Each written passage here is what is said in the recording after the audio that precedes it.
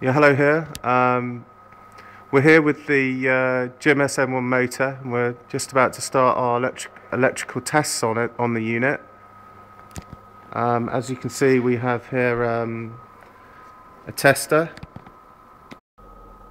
Okay, we're going to carry out the insulation resistance test on the motor windings to earth using the Q-Tech KT65 tester, which is in a calibration system, so it's a certified instrument.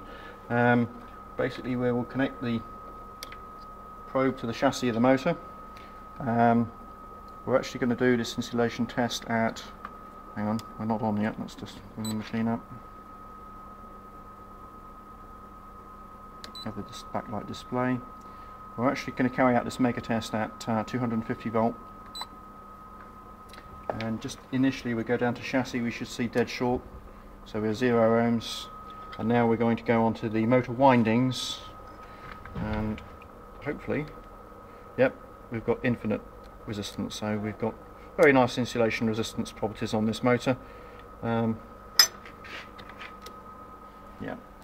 that's absolutely fine. Thank you very much. Okay.